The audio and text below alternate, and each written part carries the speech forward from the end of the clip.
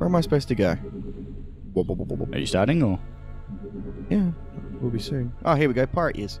Oh, Look, it's Yosemite Sam. Whenever you're ready. I'm good. Yep. Alright, we're here, back in Bugs Bunny, Lost in Space, Lost in Time. Lost in space and time. Here, Because 0 kilometers. Miami, 15 kilometers. London, 867 kilometers. Moon, 200,575 kilometers. Serbia, far away. New York, 654 kilometers. Miami, still 15 kilometers. Quebec, 101 kilometers. It feels like they're changing every time. Probably. What's up, Doc? What the fuck is this? This isn't what I asked for. Dude. What are you looking for again? How many discs does Metal Gear Solid 1 have? Top shelf. Top shelf over there.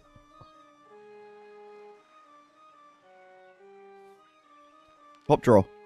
Hey, what's up, Doc? This here's mine. Come back here, you mangy mutant. I actually have Metal Gear Solid. Apologies, it's 2 discs. There we go. I don't remember where it changes over. I was totally going to take that if I could go see Kojima.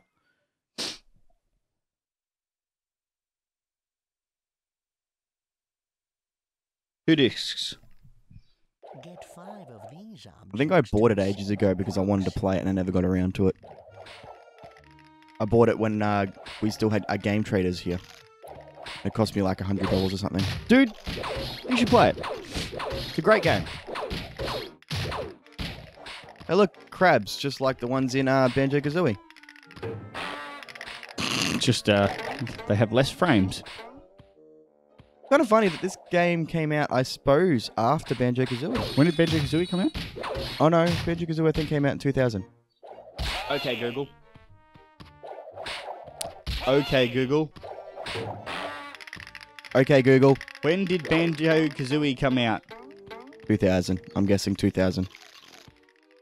Banjo-Kazooie is a platform video game developed by Rare and originally released for the Nintendo 64 video game console on the 29th of June 1998 in North America and the 17th of July 1998 in Europe. Came out before. Console. I like how there was a space between Alright, game and console. Alright, ready? We're ready? We're Which one are we looking for? The middle one is The left we one. want. The left one. Middle one. Left one. Oh, I was going to kick the pirate. Pirate is the one you don't want. Yeah, you kick him. And now we watch again so we can get the golden carrot. Or is that just a regular carrot? That's alright.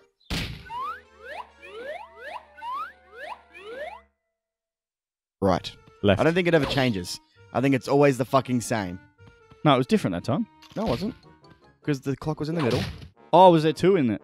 Yeah. Ah, I thought that, like, the second time was something separate. I love those type of, like, I say puzzles very loosely because it's not necessarily a puzzle. No, it's not. But I like those sort of things because I'm always decent at them.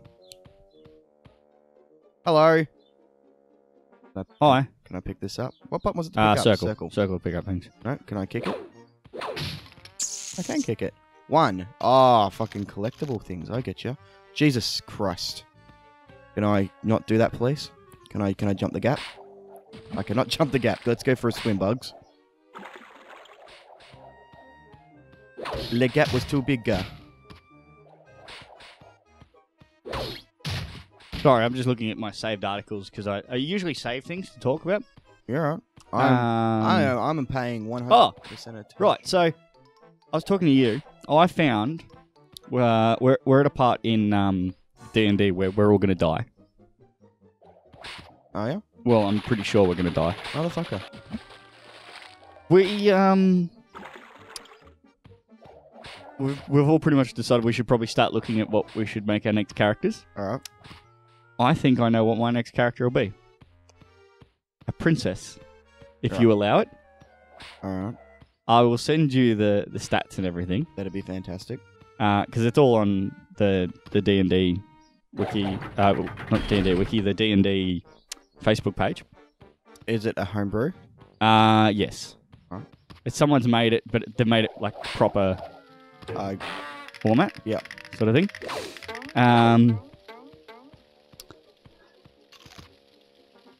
What's its abilities? Yeah, that's was going to be my question. What does it? There's princess types. You've got the classical princess, which is Like what? Princess Peach? that embodies the concept of a damsel in distress. Usually, she is reliant upon others to defend her and destroy her enemies. These princesses are most likely to be evil, selfish, or greedy. That'd be annoying as fuck. And you got different like abilities there. Then you've got the fairy tale princess, ones with a magical past, considered how you were you blessed by, like, this just says how did you gain your magical powers, sort of thing. And then there's the warrior princess, which is like, Dina. yeah, pretty much. Like, it's got like fucking war cry, extra attack. Yeah, doesn't she have a war cry like the thing? Oh, that would be fucking so good. Yeah.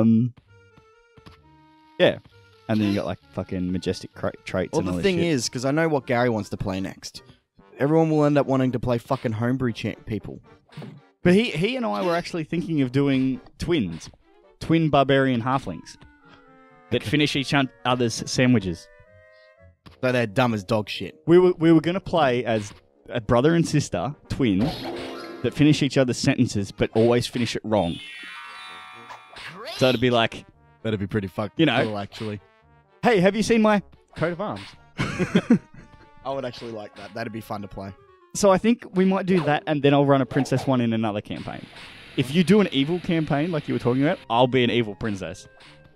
I'm not sure if I want to do an evil campaign just yet, but you guys have little faith in yourselves. I think we're in a bit of a pickle at the moment. I mean, you are.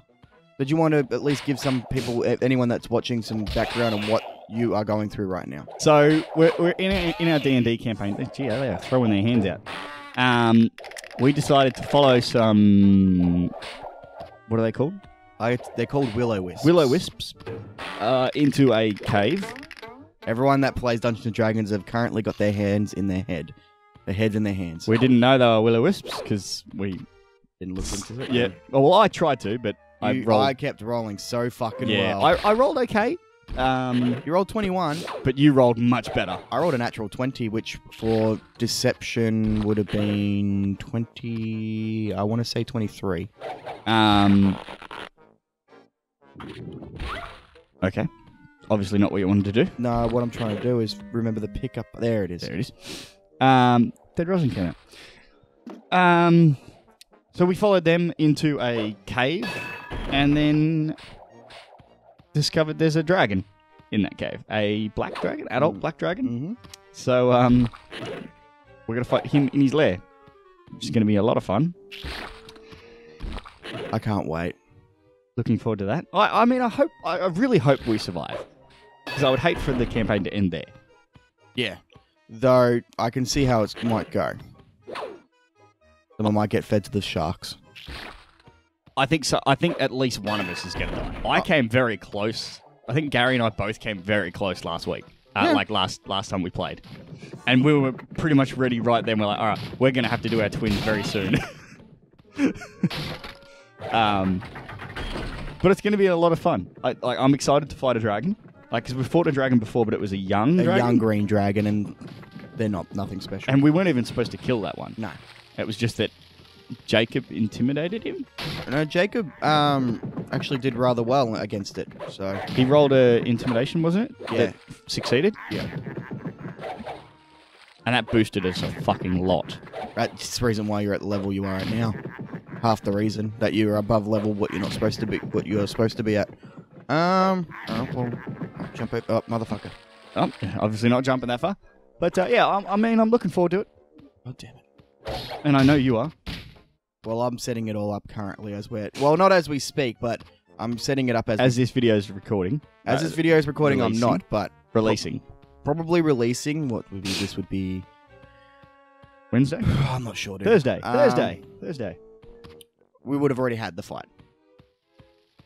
Yes, actually, yes. So as we speak, we're probably all dead, some of us dead, or a dragon's dead. Well, the idea, because I have a slight idea on what I want to do for the next one.